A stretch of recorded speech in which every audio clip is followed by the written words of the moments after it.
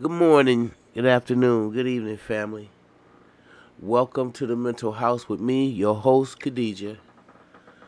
You know, it should be quite apparent, well, it is quite apparent to me that you could have two people looking at the same exact thing and see it so differently.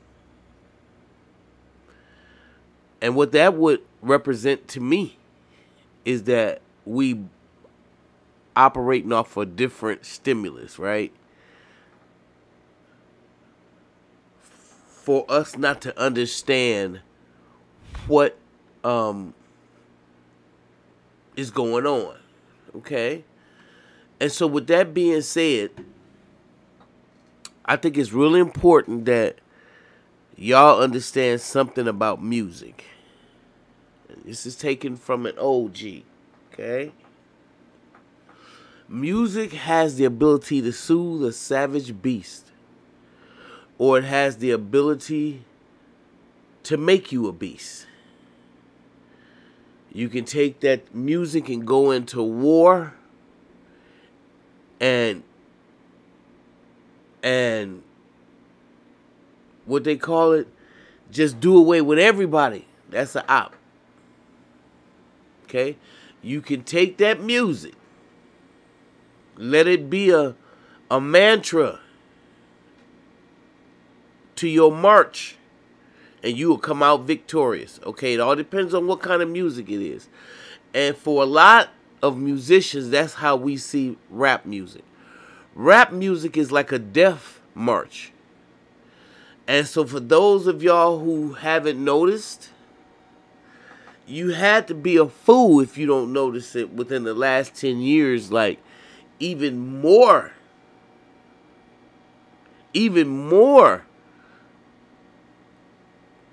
that it's a music, it's a march that's leading you straight to death. And I say that because y'all forget that Lucifer was an angel of music. Y'all forget about Lucifer. You forget that he tamed all the angels and corrupted them with his music. Now, as society has gone on, and those of us who have been such the innovators of such music, jazz, rock and roll, R&B, we've now allowed the enemy to infiltrate rap music and turn it into a death march. Because you remember when rap first came out, they was talking that you're headed for self-destruction. Self-destruction. We're headed for self-destruction. Y'all remember that? Do y'all remember when Public Enemy said to you to fight the power? Fight the power. That beat, well, we'll start with the Isley Brothers, but fight the power was the mantra.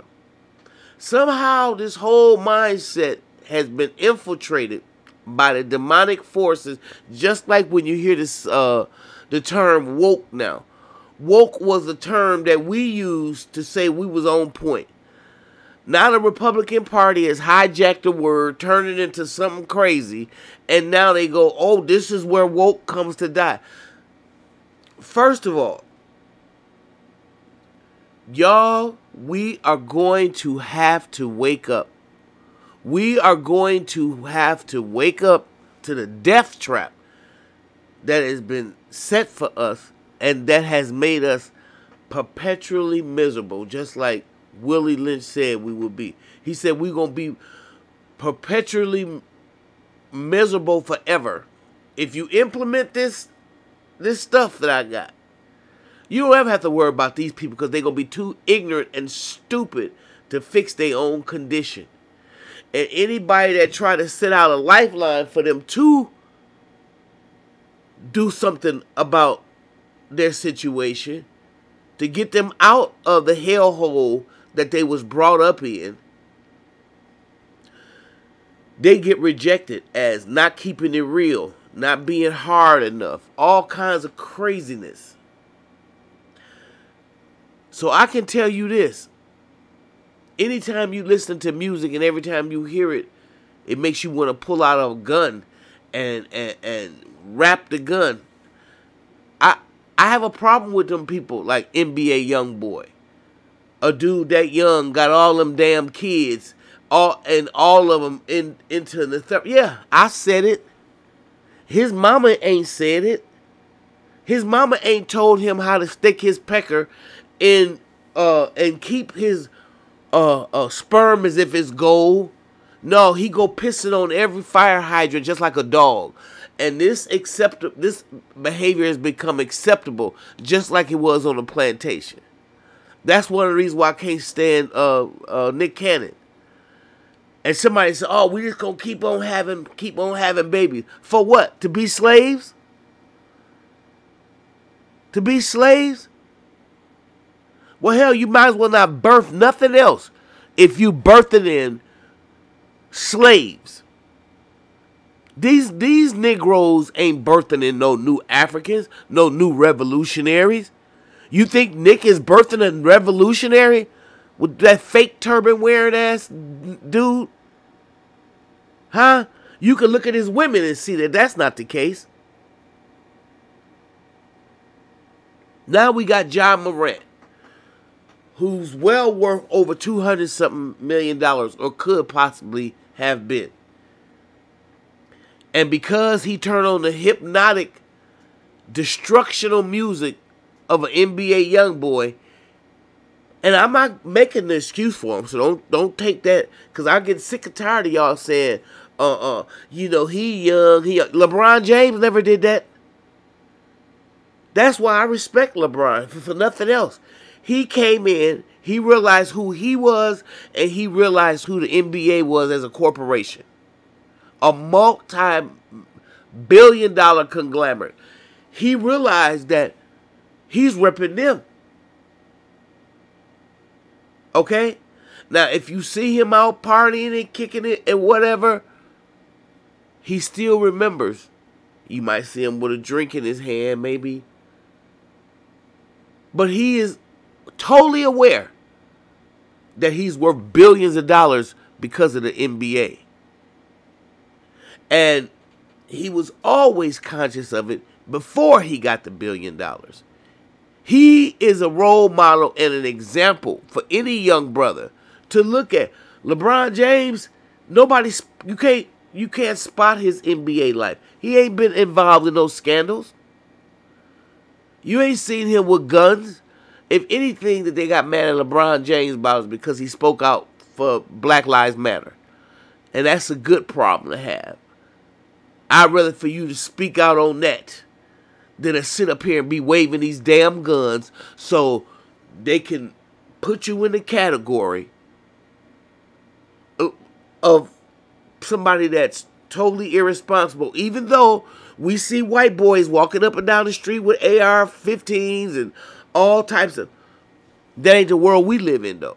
When they see us with a gun, they want to shoot. Right? So I get it that he hasn't done anything wrong in terms of being in a open carry state. And all that's true. But he represents the NBA. And when you represent the NBA, you can't act like you just representing your family or your homeboys. You have to represent with the billion-dollar corporations that sponsor you. That shouldn't be a hard pitch for you to understand. Shouldn't be hard at all. In fact, it's very easy to understand. Okay? And so far, this young man hasn't been standing up and doing the right thing. And he hasn't been repping himself well at all. Don't no billion-dollar conglomerate want no street niggas representing them as the face of the league. Okay? It's not what they want. And by gosh, they get what they want. So my suggestion, and this is I see now that it is him. It's not an old. I said I wasn't gonna make a comment until I found out a little bit more. But my advice would be to Ja Morant, and especially his mother, who's younger than me, is like, girl, don't.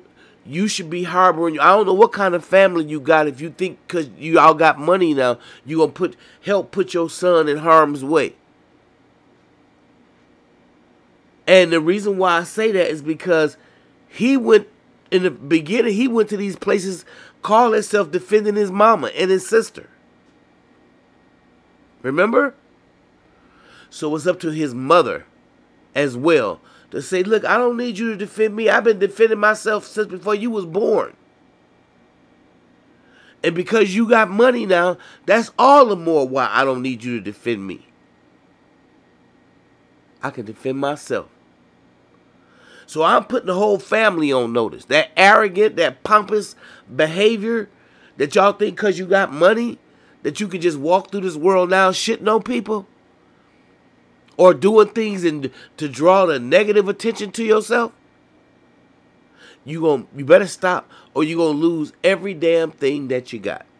Everything God has blessed you with. Generational wealth. Y'all going to blow it all because Ja wants to flash guns. Demetrius wants to flash guns. I don't even want to call you Ja. Ja is elevated. Ja means God. What kind of God are you? So maybe we should call you Demetrius. Because you're certainly not acting like a God right now. And that's all I wanted to say. I wanted to get that off my chest because I'm a little pissed that this boy got the opportunity with all this money. And this is what he wants to do. Represent thug life. And I don't mean the hate you gave little infants. I don't mean that.